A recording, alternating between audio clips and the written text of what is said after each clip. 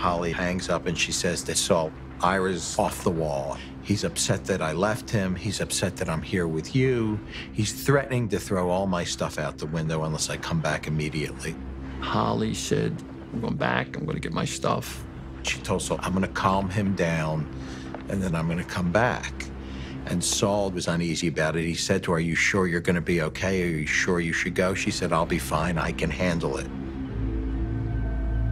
But investigators have to consider the possibility that Saul is lying. People lie all the time, and people do things to cover evil doing. Saul most definitely was a suspect in Holly's disappearance.